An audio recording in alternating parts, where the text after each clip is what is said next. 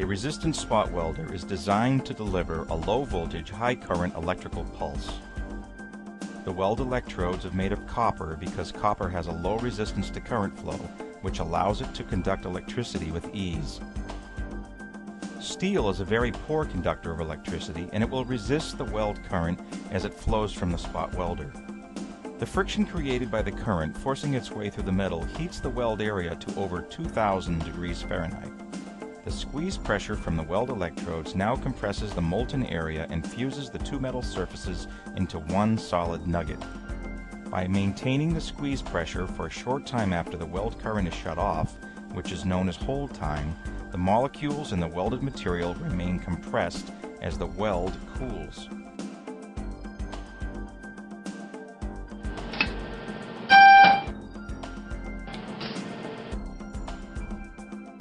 This additional pressure results in a much stronger weld.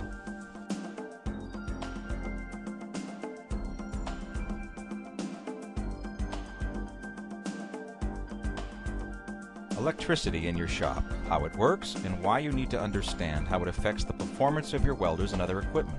Single phase. This is how the electricity is delivered from the electric company. When viewed in an oscilloscope, you can see the current as a sine wave form that alternates between positive and negative polarity across the zero line. This form of electricity is called alternating current, or AC.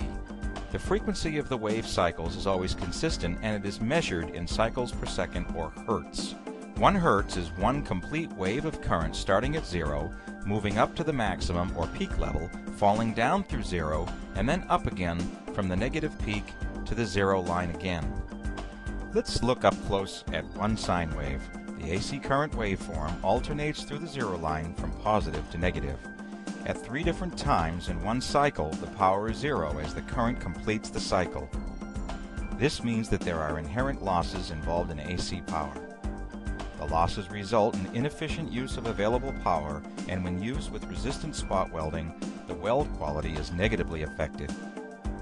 As you can see in the slow motion graphic of this spot weld, there is an irregular, pulsating 60 Hz delivery of current. Get 3-phase power from the electric company if you want to use better welder technology for better welds. The entire waveform starts out as a single cycle, but it is followed by a second sine wave delivered 120 degrees after the first one, and a third sine wave is started 120 degrees after the second one. Remember, AC current has 1 sine wave per cycle, but 3-phase current has 3 sine waves per cycle during the same period of time. With 3 times the sine waves, the 3-phase current is much better than single phase. However, the 3-phase sine waves still alternate through zero, resulting in losses. To isolate the 3 phases and make the current more efficient, it can be directed through a device called a diode. A diode allows current to flow through it in only one direction. If a group of 4 diodes is arranged as a bridge and the AC voltage is connected across it, a bumpy but totally positive polarity ripple results. The process is called rectification, and the output that comes from this process is called direct current, or DC. The DC wave is much smoother than the non-rectified wave. This results in less loss and makes the 3-phase DC current better for welding than single-phase AC. Both the 208 voltage 60 Hz standard in the United States and the 400 volt 50 Hz standard in Europe and Asia have limitations when they are used to run high-powered equipment like spot welders. The vendors of this equipment need to find new ways to increase machine efficiency and power output by developing new technologies. The latest welder technology used to optimize the delivery of electricity is to use the inverter. The inverter works exceptionally well with resistant spot welding. Let's look into how it works. The same 3-phase current is employed, but before converting it to DC power, it is run through an inverter. The system converts the wave shape into a square wave. Square waves can be controlled better than sine waves, allowing higher operating frequencies. For example, a 3-phase DC spot welder that uses the older technology delivers 180 cycles per second. ProSpot's PR2000 uses inverter technology and operates at 2,000 cycles per second. The output waveform produced by the ProSpot PR2000 is perfect for resistant spot welding.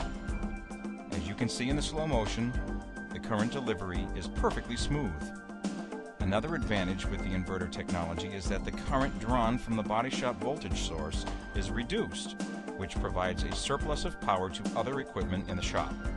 Old non-inverter DC technology would not allow this.